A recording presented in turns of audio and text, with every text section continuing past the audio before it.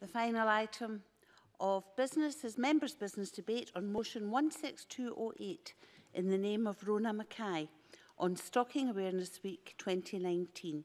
And this debate will be concluded without any questions being put. May I ask those members who wish to speak in the debate to press the request to speak buttons, and I call on Rona Mackay to open the debate for around 7 minutes, please. Thank you, Presiding Officer. I'm pleased to have this opportunity to highlight Stalking Awareness Week, which takes place from April the 8th to the 12th, and can I thank all members across the Chamber who supported my motion. Presiding Officer, imagine having to look over your shoulder every waking moment, being afraid to look at your texts, check your emails or walk up to your own door. Stalking is a horrible, insidious crime. It has a profound effect on victims, both mentally and physically, and can sometimes culminate in serious violence. A stalker's actions may, at first glance, seem like a kind, romantic gesture. For example, sending flowers to the victim, but it actually signifies, I know where you live, or I know where you work. It strikes fear into the victim's heart. And the alarming news is that reported instances of stalking, and it is a vastly underreported offence for reasons I'll explain later, have doubled in the past 5 years. The latest figures from the 2017 to 2018 Scottish Crime and Justice Survey reveal that stalking incidences have more than doubled since 2012, totalling 1,376 in Scotland. 1 in 4 young women aged 16 to 24 have been victims. That's 26.9%, and that's just those who reported it to the police, a fraction of the true figure. 41% of cases were not known to the victims, and they were stranger stalkers. Presiding Officer, I find that shocking. The most common type of stalking and harassment is unwanted messages by text, email, messenger, or posts on social media sites. Incidences like this will only increase unless something is done to stop them. Anne Moles, founder of the excellent charity Action Against Stalking, knows only too well the devastating effects being a victim of stalking has. Anne founded the charity after a horrific personal experience with a stalker. She's allowed me to tell her story to illustrate how it affected her life. She says, he was a sadistic sexual predatory stalker who chose to remain anonymous throughout his 2-year campaign of unrelenting terror and abuse. This man, whoever he was, had forced himself into some delusional relationship with me without my knowing or without my consent. The impact this was having on every aspect of my life was every bit as cruel as the sickening act he wanted me to be part of. What started with a simple but filthy Valentine's card in 2004 soon escalated to sexual deviant photographs and items of women's lingerie posted to my home, silent and disturbing phone calls in the middle of the night. I knew he was watching me, he told me so, and letters outlined a slow and unfolding violent and sadistic fantasy of bondage, rape and torture that he believed would one day be his reality, and I would enjoy it. Such was his delusion, he'd even chosen his location. But my stalker knew all about me, but I knew nothing about him. Eventually, too scared to go out, my home became my prison. His freedom became my incarceration. Living with constant fear, anxiety and uncertainty soon took its toll. I was suffering from nervous exhaustion, I lost weight, my hair started to fall out, I suffered uncontrollable migraines and chest pains. I was scared I was going to have a heart attack or a stroke. I didn't think I would survive this, and like a deck of cards, every aspect of my life slowly started to crumble, and there was nothing I could do to stop it. Presiding Officer, I think that more or less says it all about stalking. We must do more to protect victims of this offence before more people are terrorised. To reduce the number of people stalked, we need to dramatically increase the number of stalkers who are convicted. In a landmark move in 2014, the Crown Office and Police Scotland raised the profile of stalking to a priority-listed crime, and this complements the recent wave of Scottish Government legislation which aims to tackle psychological harm, such as the Domestic Abuse Act, which came into force yesterday, which legislates against coercion and control and recognises that child witnesses of abuse are victims too. Presiding Officer, stalking became an offence in Scotland in 2010. Prior to that, stalking was generally prosecuted using common law offences such as breach of the peace. The only protection available to victims currently is to pursue a non-harassment order through the civil courts, often at their own expense, often at victims' own expense, at a time when they're at their most vulnerable. Civil actions for NHOs are very rare, often because the victims simply can't face a journey through the justice system at that time or can't afford it if they don't qualify for legal aid. Presiding Officer, I'm in the draft proposal stages of introducing a Members' Bill which would allow police to apply for a stalking protection order directly to a civil court on behalf of the victim. It would prevent harassment from escalating or continuing and give victims much needed protection. These orders would last for a maximum of 2 years but could be renewed, and breach would be a criminal offence resulting in a custodial sentence. A similar bill was passed at Westminster last month, and victims living in Scotland must have the same protection. The Westminster bill related only to stranger stalking, but I'm proposing that my bill would have a wider remit to include partners and victims of domestic abuse, where the incidents of stalking are extremely high. Presiding Officer, stalking has a severe, long-lasting and life-changing effect on victims. They can suffer nightmares, panic attacks, guilt, thoughts of suicide, loneliness, fear and terror. It can damage relationships with families, romantic relationships, relationships with friends and neighbours. In fact, it can affect their career, finances and entire domestic life. And this is something that no one should have to go through. So we must stem the tide of this insidious crime now and send a clear message to stalkers that they will be stopped and prosecuted before more people's lives are ruined. Thank you.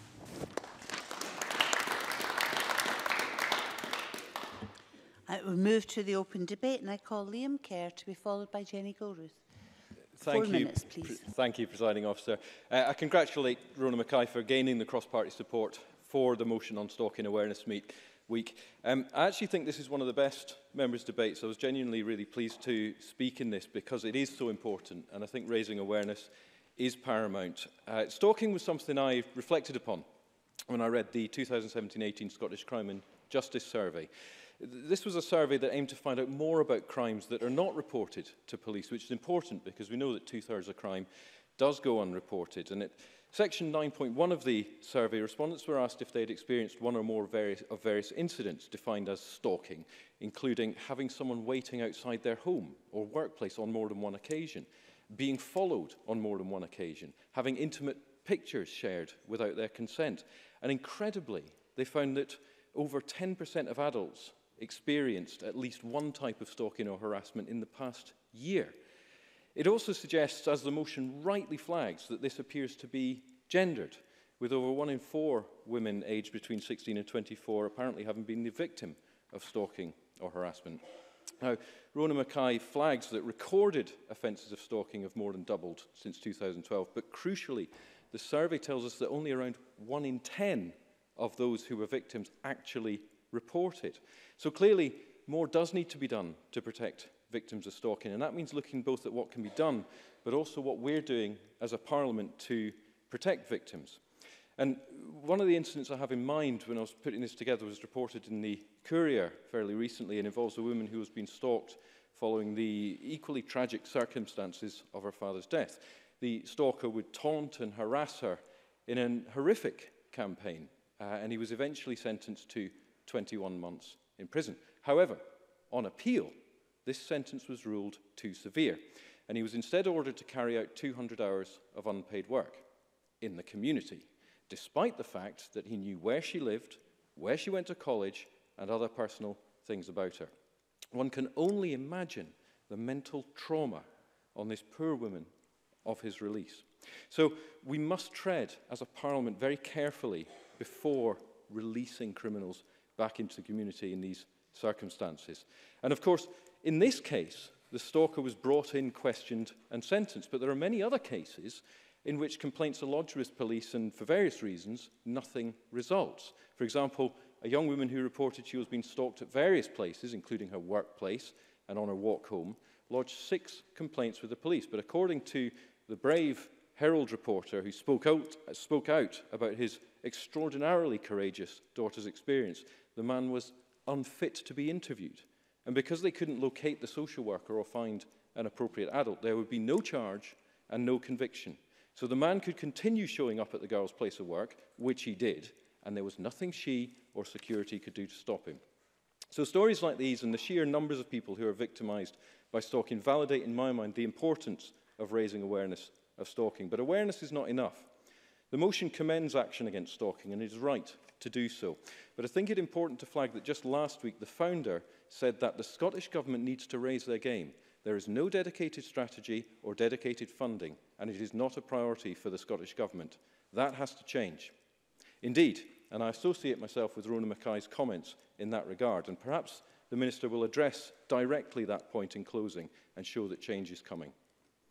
Presiding Officer, reading these women's stories and recognising the prevalence of stalking convinces me of the value of raising awareness of Stalking Awareness Week. And I hope that following the debate today, this Parliament can make substantial progress, both in raising awareness of the issue and ensuring victims of stalking feel better protected, better able to come forward and better supported when they do. Thank you. Jenny Gilruth, followed by Rhoda Grant.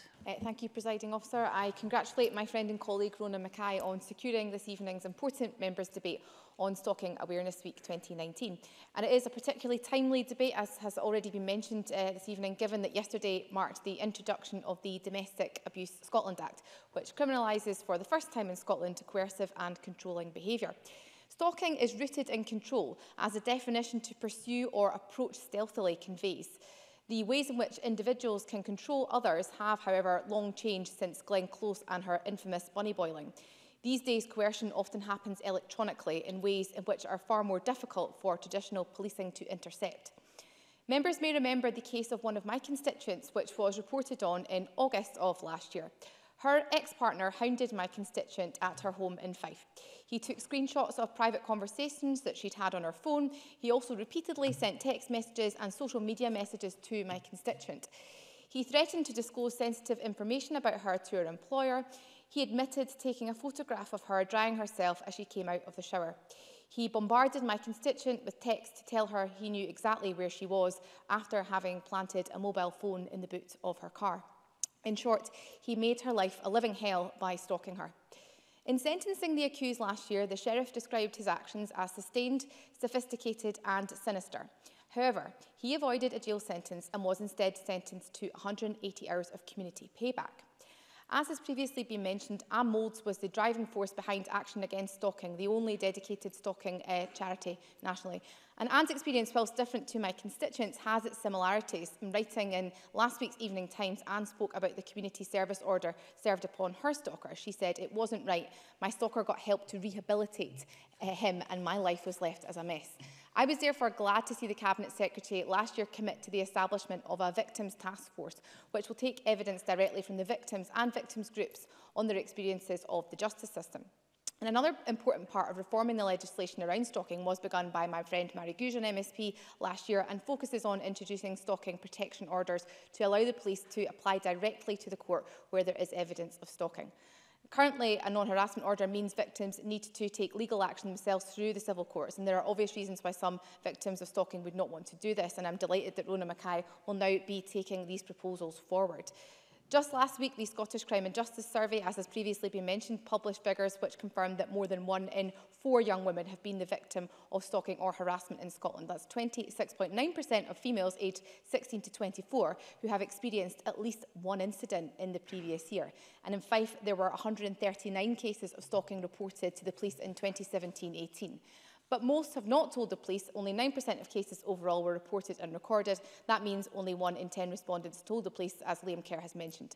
I hope the Government will take time to reflect on these figures, and I would strongly encourage some consideration of perhaps an education campaign to raise the profile of stalking as an offence, much like as has been done with the domestic abuse and coercion in the last 12 months by the Government.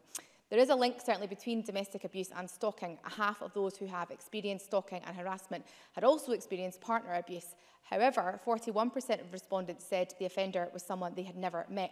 So any education campaign would also need to consider the equal prevalence of stranger stalking, as has already been mentioned again this evening, which is indeed often enabled by technology. So 67% of those who responded had experienced stalking or harassment last year by unwanted messages through text or social media communication. Stalking is ultimately about control, using an app to track someone's movements, following their existence on social media, accessing their text messages remotely from another app, all ways that technology allows individuals to exert control over others. Fundamentally, however, stalking ruins lives. It creates fear and alarm, and it isolates people by causing anxiety. It is a crime, and we all have a duty as MSPs to remind the country of that message during Stalking Awareness Week and beyond. Thank you. Rhoda Grant, followed by Willie Coffey. Thank you, Presiding Officer, and I would like to congratulate Rona Mackay on securing this important members' debate, and I also look forward to hearing more about her members' bill, because I believe a victim should never be responsible for their own protection. Can I also pay tribute to Anne Moulds of Action Against Stalking? Rona Mackay outlined Anne's personal, terrifying experience of stalking. But she was instrumental in getting the law changed in Scotland to make stalking a crime. And I remember the first time I met her. She came to see me to persuade me to add stalking into my domestic abuse bill at that time. Stalking was recognised as a sinister act, but was not a criminal offence in its own right and was dealt with through the common law, such as breach of the peace. I didn't believe that my domestic abuse bill was the right place to do that. However, the Criminal Justice and Licensing Scotland Bill was going through the Parliament at the same time, and it was a better vehicle to criminalise stalking, so we worked on an amendment to that effect.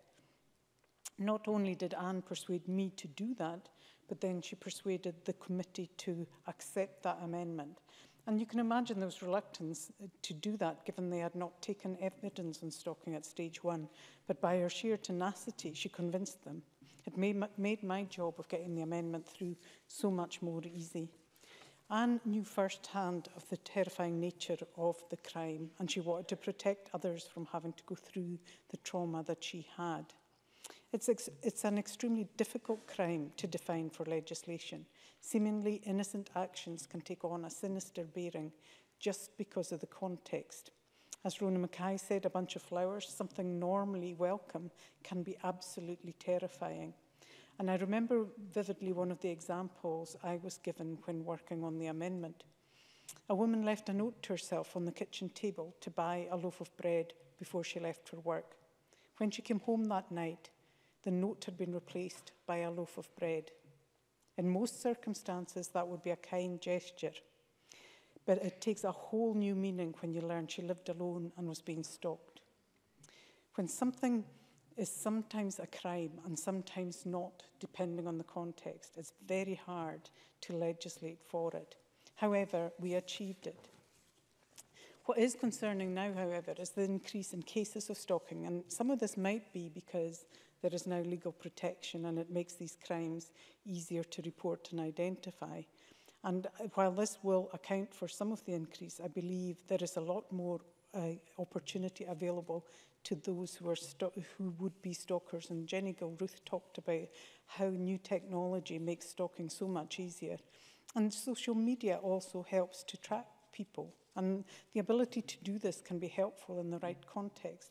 But when stalking's involved, it can be terrifying. It's also hard to identify both the crime and the perpetrator. As I explained, actions that can be innocent can also be sinister, making it difficult to show that these are crimes at all. And stalkers can be very devious. They can be a stranger or they can be someone known to their victim. On the other hand, they can be very, very close, and they get pleasure out of watching the real distress that their actions can cause. And in some cases, they're an ex-partner.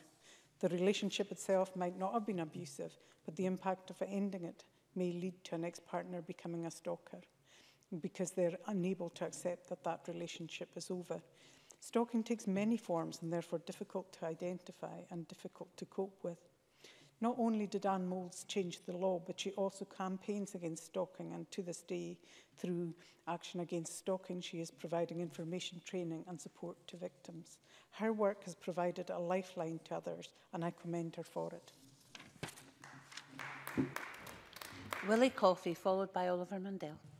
Thanks very much, Presiding Officer. Can I also congratulate Rona Mackay for securing this debate for Stalking Awareness Week next week. And I make this contribution on behalf of a number of women in my constituency who have raised this issue with me. I would also like to thank East Ayrshire Women's Aid and Anne Moulds, of course, who's been mentioned already, of Action Against Stalking, for taking the time to provide some valuable briefings for the debate. Under the 2010 Act, a stalking offence occurs when a person engages in a course of conduct on at least 2 separate occasions which causes another person to feel fear or alarm, and where the accused person intended, knew or ought to have known that their conduct would cause fear and alarm. Anne Mould's pioneering work has become internationally recognised, contributing most notably to the introduction of the Act itself in 2010, and has subsequently been adopted in England and Wales, and has also been included in the Council of Europe's Istanbul Treaty. So huge credit is due to Anne and her organisation for leading the way on this issue. As recently as 2016-17, the Scottish Crime Survey highlighted that only 20% of victims choose to report stalking to the police. It's important to remember, Presiding Officer, how low that figure is. Clearly, there's an opportunity to improve awareness of this and to offer encouragement to people to report what is in fact a criminal offence. In my discussion with East Ayrshire Women's Aid, they advised that in their experience, stalking is most often perpetrated by former and current partners. Of the 300 or 400 women supported by the East Ayrshire Women's Aid each year, a significant number have experienced continued harassment after they have left an abusive partner. I think, Presiding Officer, there's still a perception by the public that stalking is limited to a person following you about, turning up at your home, causing fear and alarm with their presence. However, it's important to be clear that stalking comes in many forms, not just physical. Unwanted phone calls, whether completed or not, were often used as a means of intimidation and still are in many cases. And sadly, the digital social media revolution provides an easy route today for stalkers to gain access to their victims. And Jenny Goldruth mentioned earlier, but according to the Crime and Justice Survey's findings, 67% of victims experienced this type of stalking using social media, text and messaging systems to intimidate their victims. Indeed, East Ayrshire Women's Aid advised that some of the reported experiences have included trackers on phones or cars and hacking into Facebook accounts. So stalking has indeed gone digital. I know that the police in East Ayrshire undergo online training to recognise the offence of stalking, and they further undergo annual practical training in recognising the offence. Police Scotland in Ayrshire and East Ayrshire have advised that as a result of this training, typically over 90% of stalking cases that are reported to them result in the perpetrator being charged, but the numbers coming forward initially are still pretty low. That's an encouraging statistic, but I hope it gives the public the confidence to be able to report instances of stalking. In terms of local statistics, though, in East Ayrshire, there were only 23 instances of recorded crimes of stalking and 16 detections of that crime, perhaps confirming, I think again, Presiding Officer, that more needs to be done here. Scotland has been at the forefront in criminalising stalking and championing the rights of victims of stalking, both women and men. It's good to recognise that Action Against Stalking continues to deliver much needed support and advice, not only for victims, but for the statutory agencies too. They know that we are only beginning to understand the impact that stalking has. It can and it does have a severe and long-term psychological impact on victims, and some relocate and change jobs to escape and to be able to feel safe again. The maximum penalty, Presiding Officer, under the 2010 Act is 5 years, but an offence under the new Domestic Abuse Act can carry a 14-year sentence. Yet both acts place psychological harm as the governing criteria in establishing the offence. That's possibly something for the government to reflect on as we move forward. Can I thank Rona Mackay once again for bringing this important matter to the attention of Parliament this evening. Thank you. The last of the open debate contributions is from Oliver Mundell. Thank you, Presiding Officer. Can I start by joining other members in thanking Rona Mackay for ensuring that this motion is being discussed tonight. I think we've heard, Presiding Officer, a very powerful and opening, moving speech, and I think the work that Rona Mackay is doing in this area is to be commended, and I'll certainly be very interested to consider her bill more fully when it comes forward. It's also been an interesting debate listening to all the open contributions across the chamber, because you see the same themes popping up again and again. And I think listening to other people, very few people from their constituency work who won't be aware of individuals, particularly women who've been victims of stalking, and how difficult sometimes it is to ensure that support's in place for those individuals when they need it most. I think for me one of the most frustrating things is I think a lot of people think of some of the kind of actions or elements of stalking that are being discussed, like flowers or photographs, as being trivial or funny, or you know, sometimes I've heard people suggest that it's quite flattering, and you know, what's very clear listening to contributions and also from conversations I've had in my own constituency work is that people don't find these actions to be pleasant or trivial, and in fact they can make people's life a misery. And I think we've got to make sure that that message gets out there, and I think today's debate is a really good way of sending that signal that people in this Parliament, people right through the criminal justice system, take stalking seriously and recognise that it does destroy people's lives and takes away people's rights and dignity to enjoy the freedoms that we do.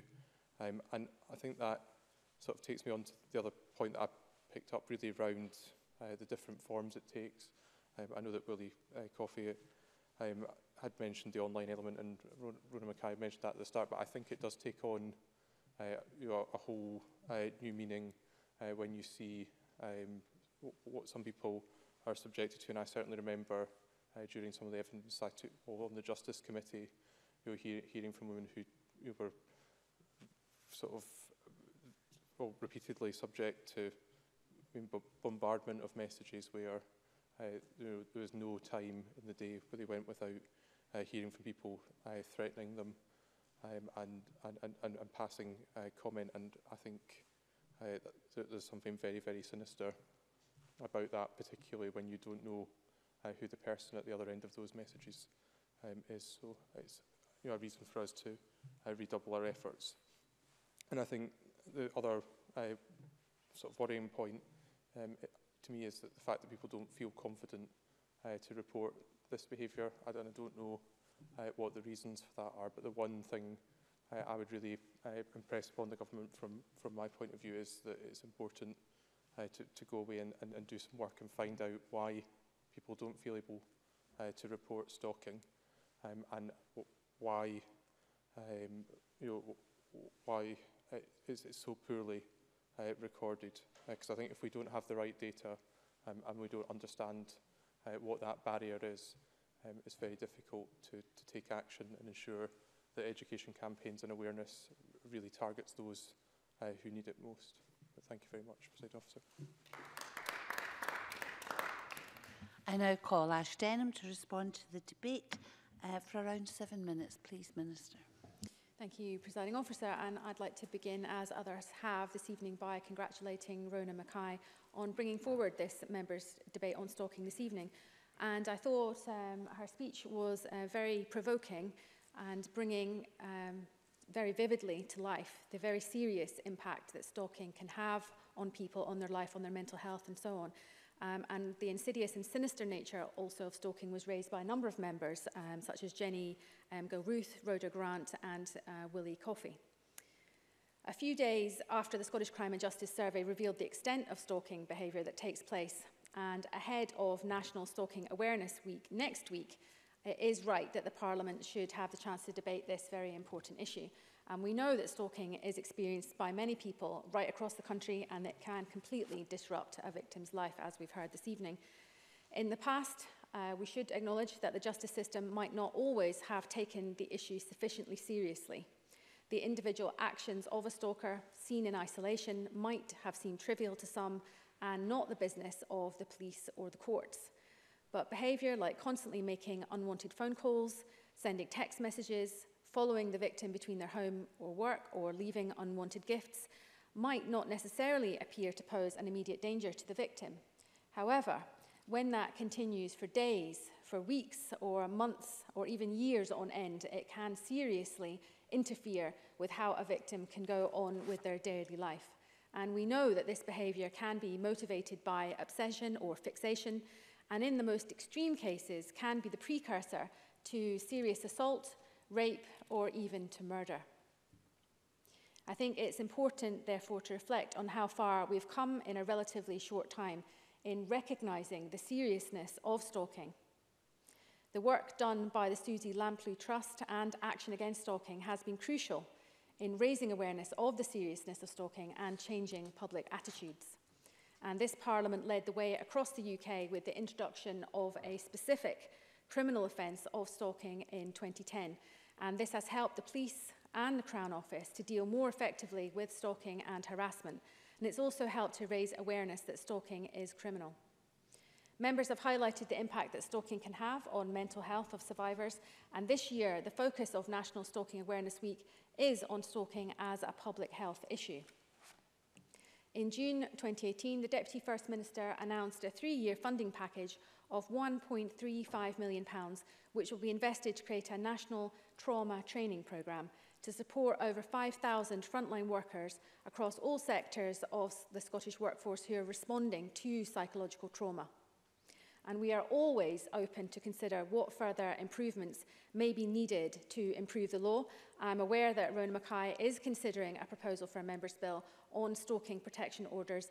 I'm very keen to see the detail of that bill, and we will give it, obviously, very careful consideration when we see details. So moving on to some other issues. So Police Scotland are currently delivering training in stalking and harassment, and that's within their Investigators Development Programme. And there's also a multi-agency short-life working group which is considering implementation of a new model of risk assessment and management for stalking, which will examine the opportunity to improve police training on the dynamics of stalking and harassment, and also on the tactics that are used by stalkers. And all the guidance and the training in this area recognises that reported incidents should be viewed within the context of a pattern of behaviours and not in isolation.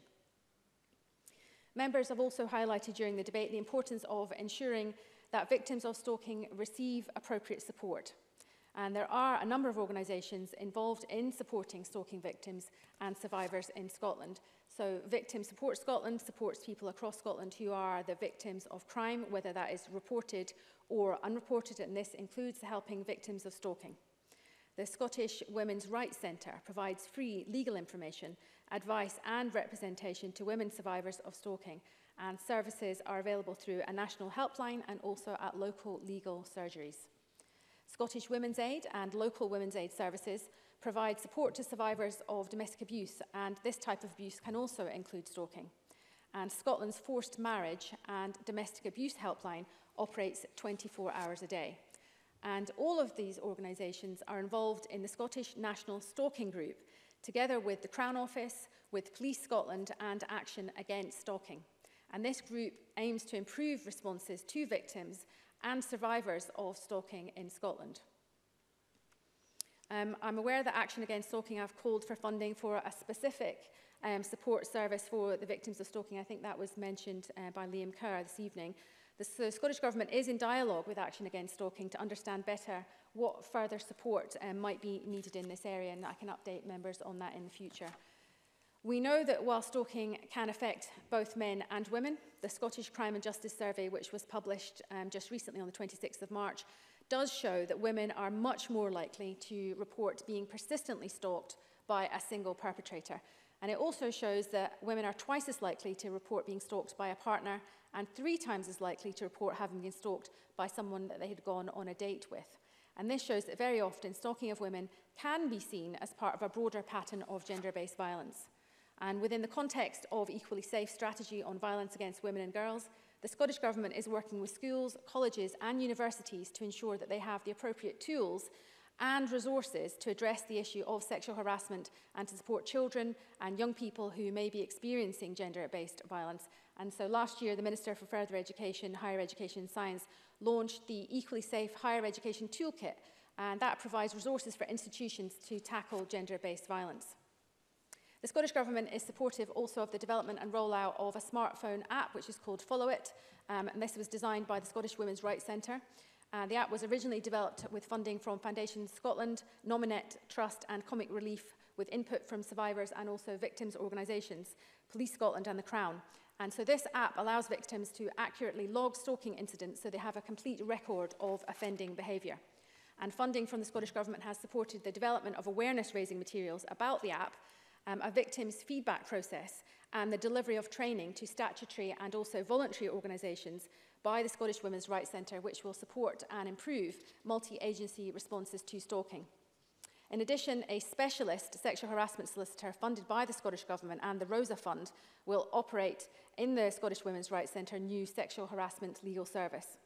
And in 2019, the Scottish Government will be supporting a national public campaign to raise awareness about sexual harassment. So in conclusion, Presiding Officer, this has been a very good debate with thought-provoking speeches from across the Chamber this evening. It's clear that Scotland has moved a long way in recent years in recognising and addressing stalking behaviour, but it's also clear that there's always more that we can do, and we will seek to do everything that we can to help protect people from the horrific effects that stalking behaviour can have. Thank you. That concludes the debate, and this meeting is closed.